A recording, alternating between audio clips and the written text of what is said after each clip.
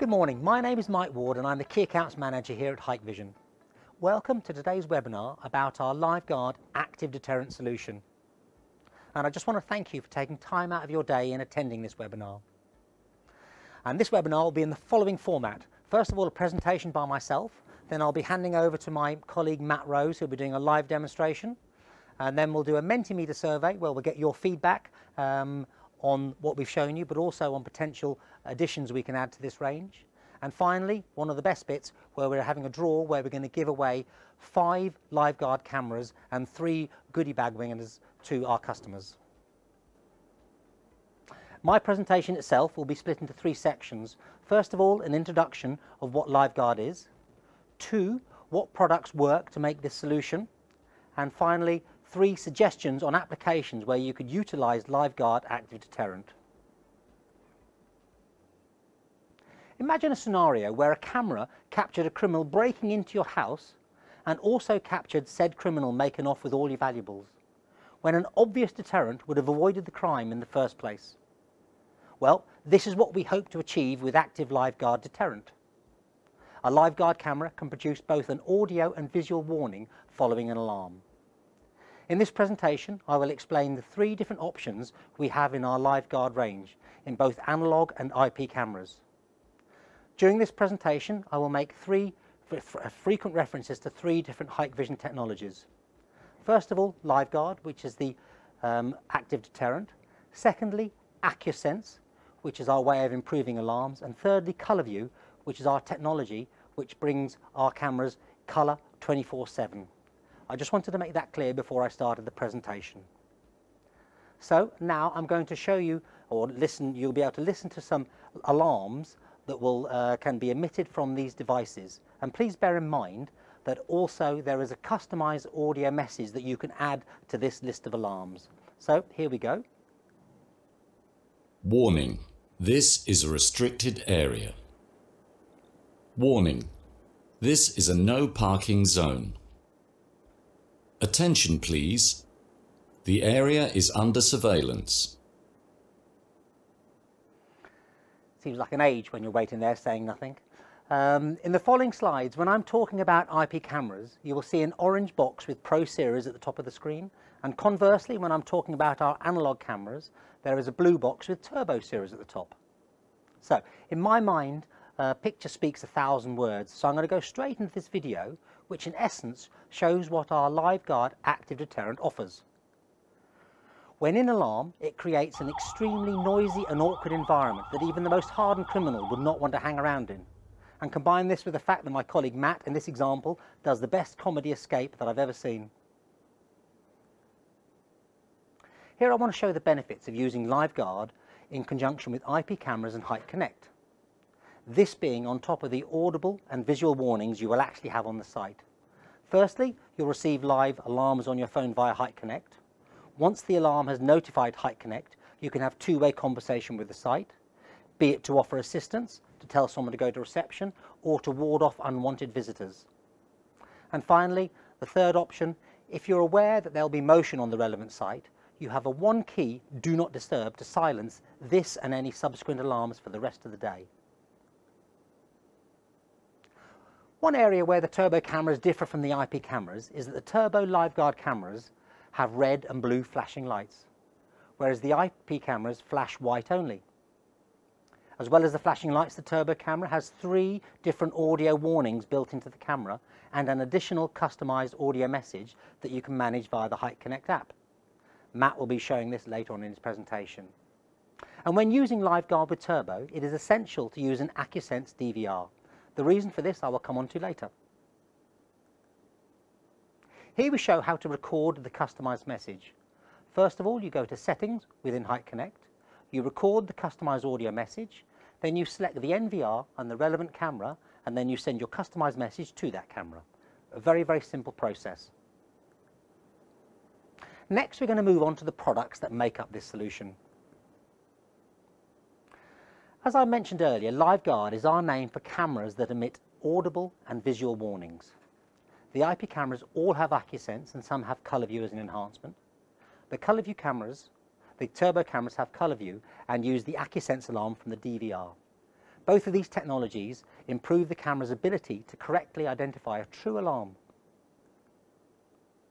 So firstly, I want to discuss liveguard with AccuSense. Hopefully you're aware that AccuSense is a technology built into the camera that uses our deep learning technology to minimize the false positive alarms. We do this by using artificial intelligence within the camera or recorder that only creates an alarm when it sees a human and or a vehicle.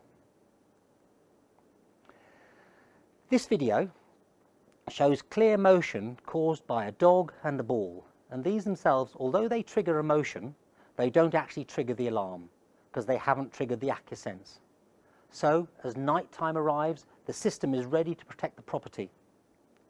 So when an intruder breaks into the property, breaks the perimeter, enters the scene, the camera immediately recognizes this as an AccuSense alarm and sends the camera into its liveguard response, hopefully sending the intruder away and again preventing the crime. AccuSense's technology will cut down about 80% of false positive alarms. These are the IP cameras that have AccuSense and liveguard. All the intelligence is in the camera, so we can use a normal NVR to record any activations. These cameras don't have color view, but they do have our powered by Darkfighter technology, which I will show you later. And these come in turret and bullet forms. Likewise, here is the turbo solution that combined color view, AccuSense and liveguard. And just to reiterate, we must use an AccuSense DVR, as this is where the differentiation between the false positives and the actual human vehicle alarms is made. And this must be part of our HU-HI or HQ-HI versions of the AccuSense DVR. And the camera itself has the color view technology. This camera was previously, you may have known it as the Turbo HDX. We also have a range of liveguard IP cameras that have both color view and AccuSense. And just to recap on color view, it's our technology that maintains color 24 hours a day.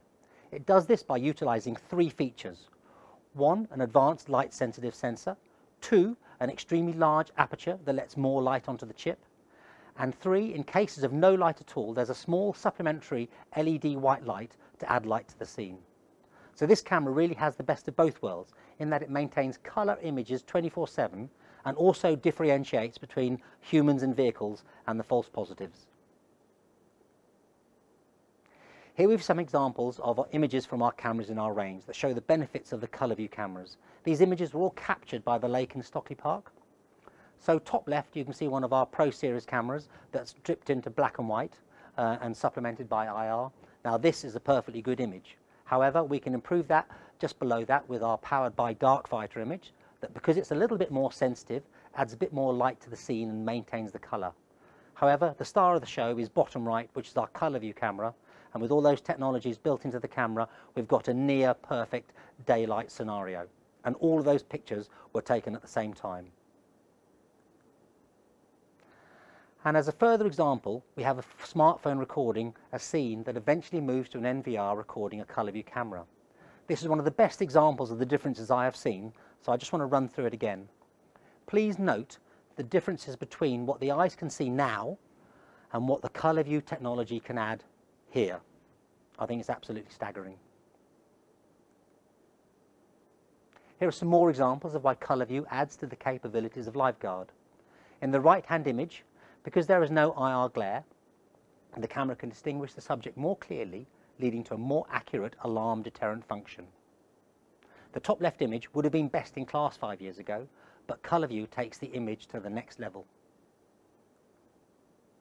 And these are the IP cameras that have both AccuSense and color view to enhance the liveguard operation, both available in bullet and turret. And again, here are the color view turbo cameras that work in conjunction with AccuSense DVRs to provide the liveguard deterrent, again in both turret and bullet formats. And just to show it's not only for external use, I'm sure this burglar would not want to hang around too long in this environment. So, as the intruder breaks into the premises and he makes his way into the building, AccuSense picks up the alarm and liveguard prevents the crime.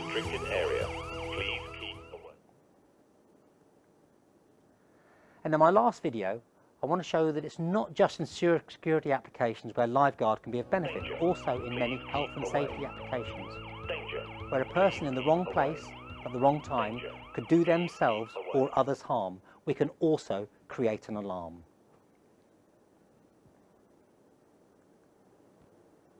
Now onto the final section of my presentation to demonstrate where we can benefit from using our liveguard active deterrent.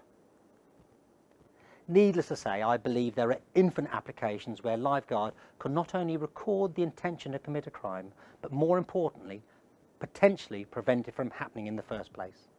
Be this in distribution, retail, construction, residential, hotels and leisures, or education. Again, infinite areas where we hopefully can prevent crimes. So, thank you for paying attention. Before we move on to the live demonstration, here's a quick reminder to put any questions you may have to the answers.uk@hikvision.com. Now I'm going to hand over to my colleague Matt Rose, who'll be doing a live demonstration, and I just must apologise for my small technical issue at the beginning with the audio.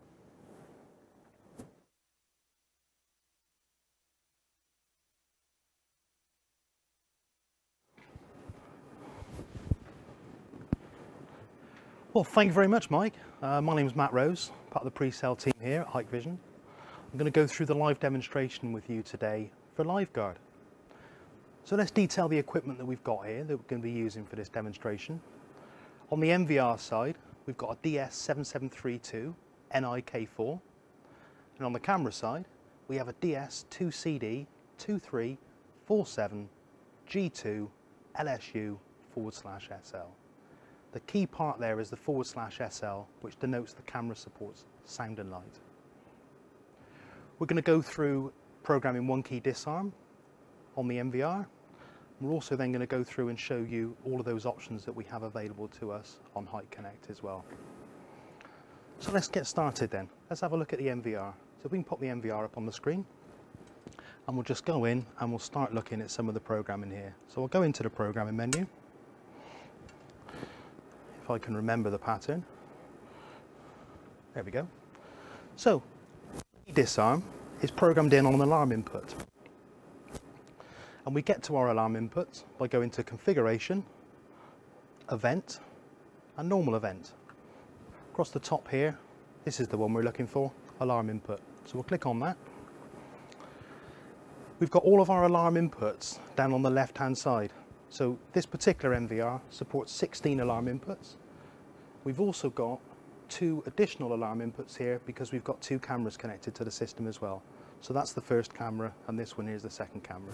We're not using that in this application. We're coming straight in on a local alarm input number 1, which I've already pre-programmed.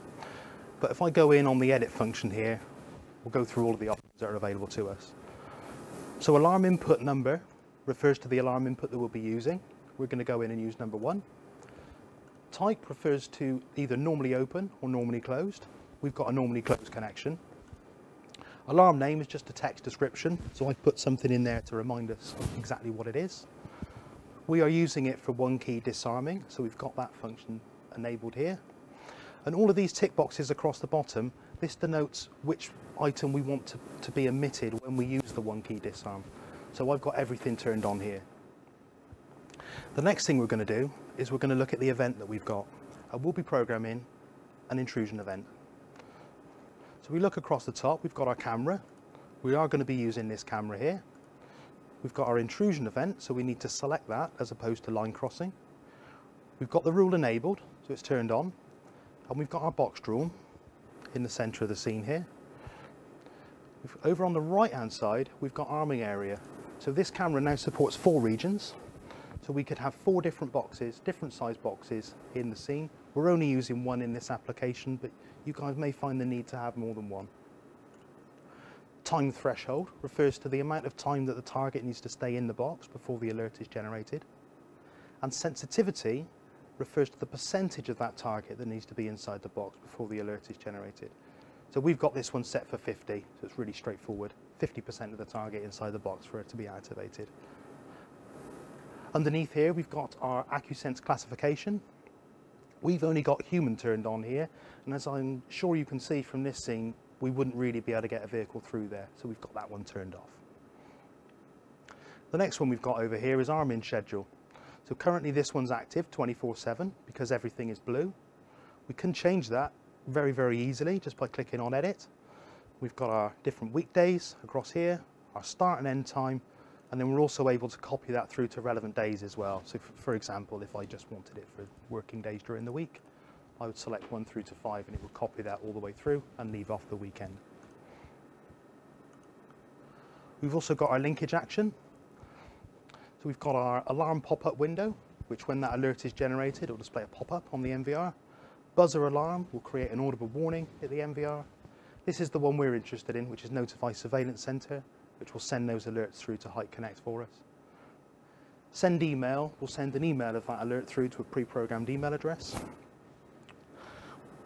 We've got alarm output linkage, which we can activate an alarm output, not only on the MVR, but also on any connected camera as well. We're not using that in this demonstration. Trigger channel is for recording, and PTZ linkage is where we could use that ruler to trigger straight through to a preset on a PTZ camera.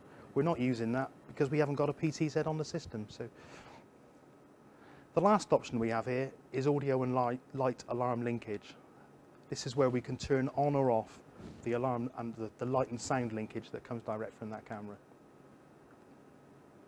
So let's come back out of here and let's look onto the main screen. Let's go full screen, there we go.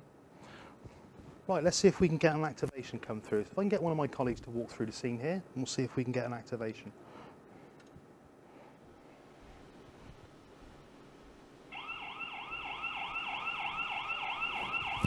There we are, absolutely fantastic. So what I'm going to do now is I'm going to activate the 1-key disarm. And we'll see if we can get Andy to walk through again. And we should see no alerts come through at all. As easy as that. So what might you want to use 1-key disarm for? Well, you could connect this to an intruder alarm, for example, so that whenever your customer sets or unsets the system, the camera system will be armed automatically. There's loads and loads of different reasons, or different ways that we could use this, because it's just a switch that comes directly in onto the MVR. So let's have a look at some of the options that we can do on Hikconnect. There's our Hikconnect there. So we've got our MVR across the top, which is our 7732. So let's just go in and have a look at some of the functions that we get available from the camera.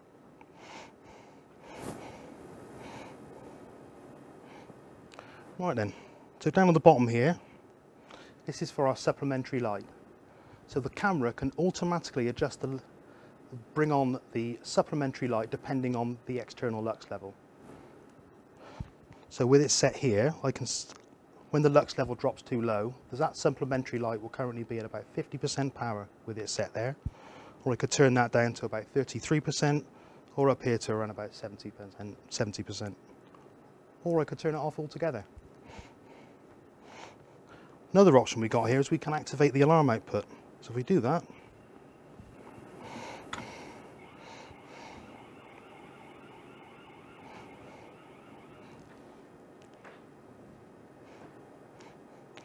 and we can also activate the light as well. This is the best feature of this camera, absolutely, because it's a two-way speech and it's so easy to do as well. So you click on the camera, we've got a microphone down the bottom here. You click on the microphone, select the camera, and we're now two-way audio straight through. Andy, can you hear me? Hello, man. There we are, easy as that. Thanks, Andy. Let's come back out of there. Absolutely fantastic. So what we're going to do, let's have a look at what we can do on the turbo side, because we've got a turbo DVR connected as well. So we can nip over to the turbo recorder. Oh, there it is. We go in onto the menu. Now we're going to be looking at the settings. So we're going on system. We're going to look at event and smart event. We're going to pick the camera that we're looking at. In this case, we're looking at turbo liveguard. We're programming intrusion detection, same as before. So we've got our box in on the scene here. This particular setup will only support one region as opposed to 4 on the previous. we've got our time threshold and sensitivity, which is exactly the same as before. So in this instance, the time threshold is set for 0, so it will activate instantly. And we've got our sensitivity set for 80, which means that 20% of the target would need to be inside the box before it activates. And we've also got our target detection set to human, and we've got vehicle turned off. Arm and schedule is the same as before. We've got everything active 24/7, but we could change this as we see fit, should we want to. Next across here, we've got our linkage action, which is the same as before. Full screen monitoring, audible warning, notify surveillance center, which is the one we're going to be using, send email, and upload captured pictures to cloud. On trigger alarm output, we can turn on or off whether we want the light or the sound from the camera to activate, and also any local outputs that come direct from the DVR. Another great thing that we're able to do is we can click on the cog icon here to the right hand side of trigger alarm output, and we can put that alarm output through a schedule in the same way that we did previously. So we've got our weekdays across the top here and then all of our times, and we're also able to copy that through to relevant days should we want to.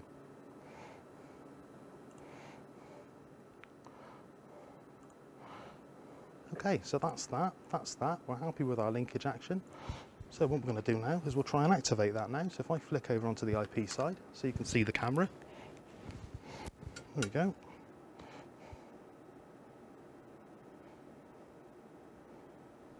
Right, we should be good to go now. So if we can get Andy to walk across the scene, we'll see if we can get some red and blue lights from that turbo camera.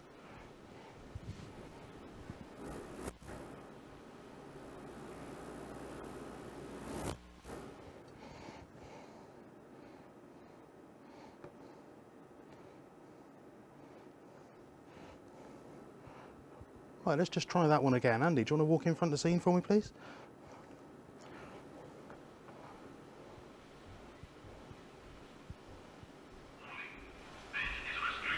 There we go, absolutely fantastic. So we can mute those notifications through. So let me just hit the mute button when that's finished, and we'll send Andy through again.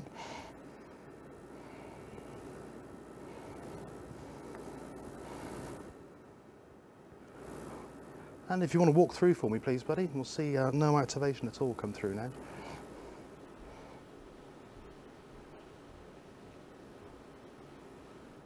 There we go. So let's flip over to High Connect, and we can show you how we enable and disable that function. So here's our High Connect over here. We've got the IP side at the top. We've got our DVR across the bottom, and we've got the bell icon here. As we can see at the moment, that's got a little cross through it. So if I tap on that, notifications are enabled. And if I tap on it again, that's notifications disabled. It really is as easy as that. So I've got them turned off at the moment, but another thing that we're able to do, and we can do this on the IP side as well as the turbo side, is we can put it through a notification schedule. So I've gone in on settings, I go down to notification, I've got a notification schedule, and I can program a notification schedule for the alerts to come through. Currently this one's set for 24/7 operation, midnight through to 23:59, all day, every day. But I can adjust that by clicking on time schedule. I can set the start time and also the end time. And then I can ripple that through and turn on and off relevant dates that I want to. Another great thing that I'd like to show you is recording the custom audio. So if we come back out here, and this is so simple, it really is. We'll click on the settings, we'll go down to custom audio, which is down the bottom. Select the channel, so we're going to use Turbo Liveguard. We'll go into settings, and we've got start recording now across the bottom. So as soon as I hit start recording, it's going to enable us to record a message. So let's give it a go. Welcome to Hikvision. And once we're finished, I can give that a name. I'm going to call that testing. There we go. And that's it. Saved. As easy as that. We've got quite a few saved on there, to be honest. If I come all the way back out there. Right then. That concludes the live demonstration. I hope you found it useful. I'd like to hand back over to Mike Ward, who's going to do the Mentimeter survey and also the prize draw. Thank you.